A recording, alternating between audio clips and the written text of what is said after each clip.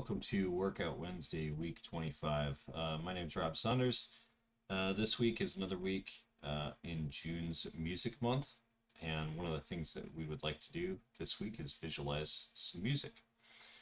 So earlier, I would say 2 or 3 weeks ago, I was trying to figure out what we were going to do for this challenge, and came across an old visualization, not too old, a few years old, that I've seen before, and this was called warming stripes. And what warming stripes was a way to visualize global warming over time, where each year represented a temperature on the global scale. And as you can see, as you get towards more recent years, it actually turns red, and it's a really effective way of visualizing that change in temperature.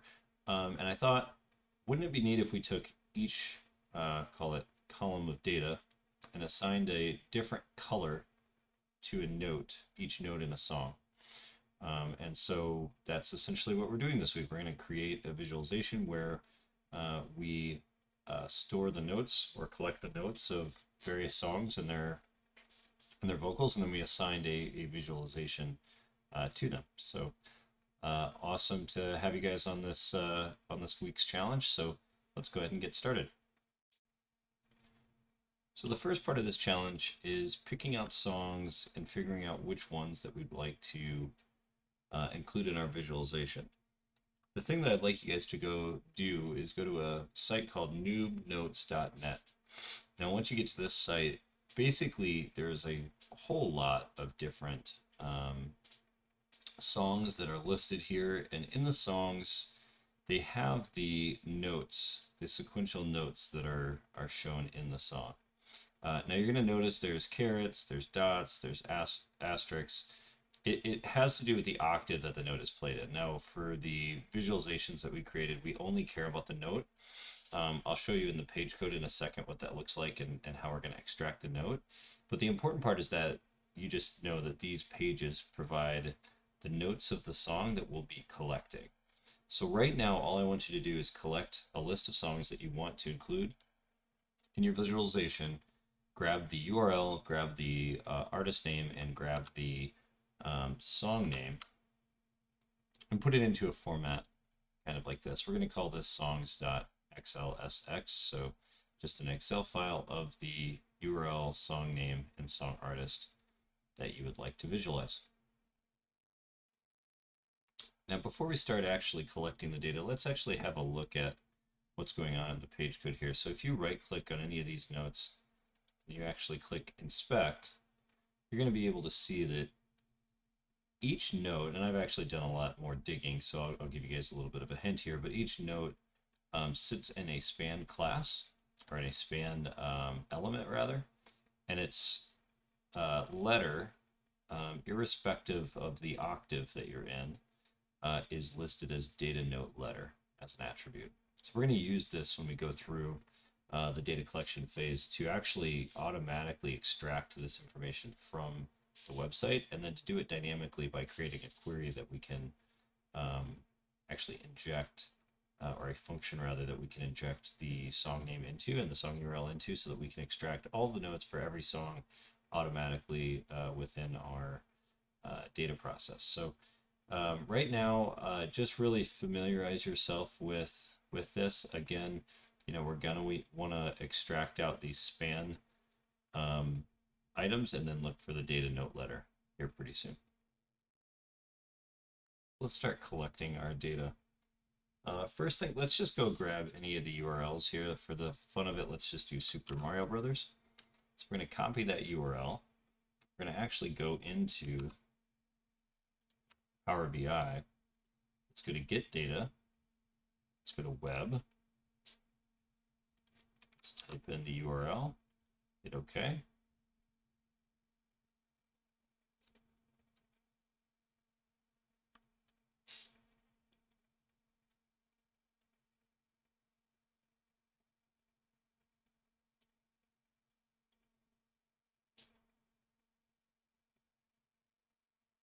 Okay. So what you're going to notice here is you'll go ahead and click on the different tables that are available, but none of these tables actually give you the information we need, which is the song notes for this song in a format that we can actually utilize. So what I actually like to do is go ahead and pull the HTML code. So we're going to pull the HTML code and hit transform data. All right. Now that we've got the data, I've actually renamed this to function get notes. I'm going to be creating a series of transformations, and then we'll turn this into an actual function. So let's go ahead and get this query started.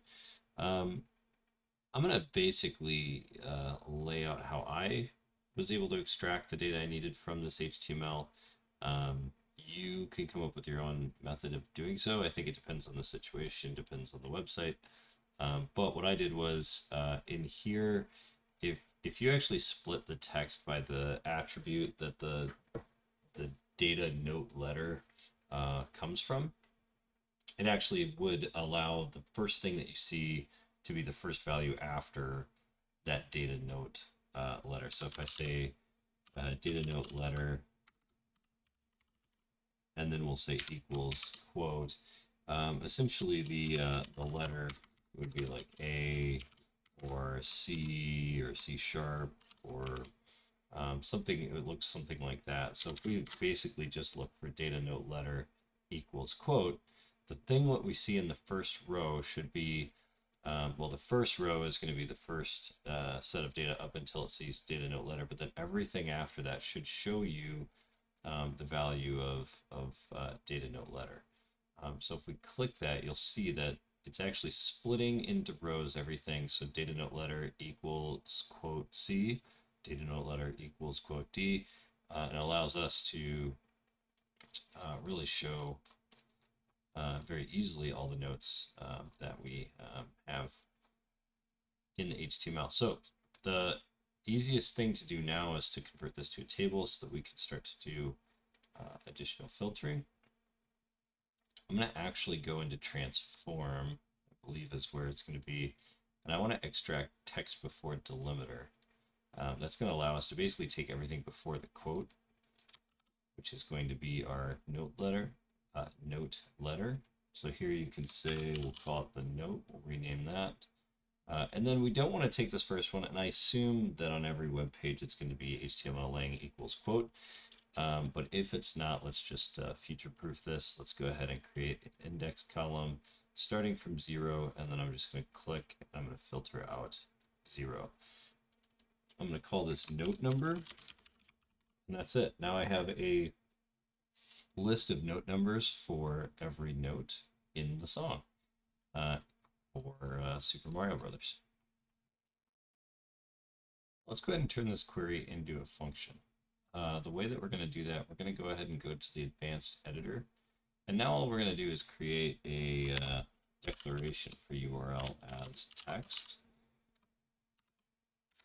And then this is the language for a function. So URL as text. So URL is your input to the function get notes. And then here, we're just going to replace this text with URL. And that's it. Now we've created a function where the URL is a parameter. And just to test out whether it works, I'm going to go ahead and put in the URL for Super Mario Brothers theme that we used before, and you can see that the function works just fine. And then we're going to use that with our other data that we stored in the Excel file here in just a minute. Let's actually go back here and go to the Excel workbook as a new source. We're going to load in this songs file that we had created before. So we have this songs file, which has the, I'll have to go ahead and create a first rows, etc. here, but it has the URL, the song name, and the song artist. And what I would really like to do here is to put the function for get notes against these values. So what you do here, let's go ahead and go to add column. Let's say invoke custom function. New column name. I'm not gonna, we'll just say notes, and then the query is get notes. Then we actually are using the URL click OK, and here you can see that we need to expand out notes, the note and the note number. Let's go ahead and click OK. And just really quick, just gonna rename these.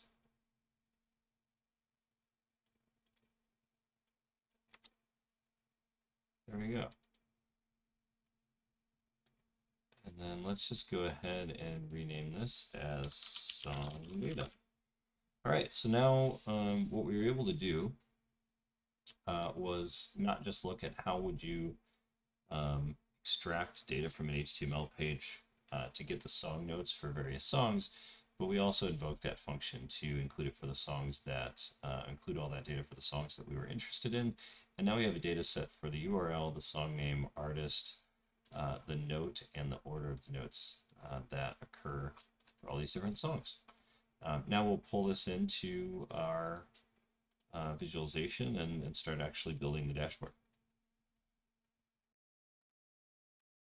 Now that we have the data within Power BI, I'm just going to show you how to create at a high level the visualization. I'm not going to take you through all the formatting changes, but I'll take you through a few of them. So the first thing we need to do is create a stack column chart.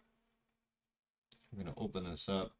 The x-axis is going to be your note number. The y-axis is going to be, well, it should be 1. So let's create a new measure here. Let's say 1 equals 1. We want to have the same height for everything, so we might as well just set it to some arbitrary number. Here it's set to 1. Want to make sure that we also bring in our note as the legend. Here you can already start to see this differentiation of color. Important thing to do here just while testing this out and just by working is to go one song at a time. So I'll just drag in song here. Let's just do Bohemian Rhapsody as our initial song to test out with this. Just a couple things really quick. You can see the x-axis. I want it to go as far over, or the colors to go as far over to the right as possible. To do that, I'm going to set the maximum to the maximum number of note number, not the count. I'm going to actually take the x-axis here, get rid of the title, get rid of the actual axis. I'm going to do the same with the y-axis. I'm going to get rid of the legend. I'm going to, just so we can actually see this, let's pull this down. I want to get rid of tooltips, so let's go to general and get rid of tooltips. We'll get rid of the title. Now we have getting closer to what I would like to see here. Now let's go ahead, and this is how I did color coding, and you guys can do any color scheme that you'd like to do. You could even have a file which provides different color schemes that you could select from. There's a whole lot of fun things that you could do with this challenge. But what I did was I started with C, and I did a combination of some blue and purple colors because I thought that it was appropriate. So C is the base of every octave. So what we'll do is we'll start with C and we'll kind of work our way up to darker, and we'll circle back around to A sharp, and B here. Starting at C, let's just select C and C sharp. Just because we don't have a ton of colors, I'm going to actually do the same colors for certain values. And I'm going to alternate between blue and purple. I just think that might be a good looking color scheme. And again, this is for fun. There's no real right answer here. We're just really trying to visualize these musical notes in a way that we find interesting and fun. And it, along the way, is going to teach us a few things about how we create and invoke functions. And yeah, so this is an example of what Bohemian Rhapsody might look like, or if we switch to Chandelier, you're going to see a much lighter toned version of this. Feel free to play around with this. Again, let me give you an example of some things that can happen if you get a little creative. You can really quickly start to grab different color tones and different things to have going on in the visualization. So again, you guys can make some selections on color schemes that you find interesting, that you find fun, and let me know what your designs are and some of the neat things that you guys are able to come up with.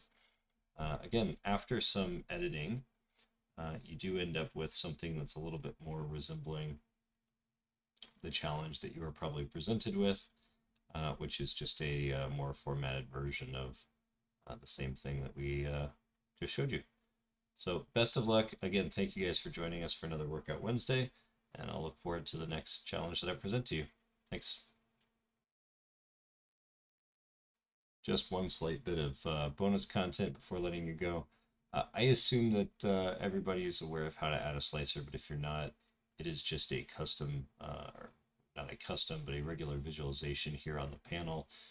It'll allow you to put the song name here as a filter. So that's all that I've done there. So just in case anybody was curious, just wanted to add that in. All right, thanks again. Have a great week.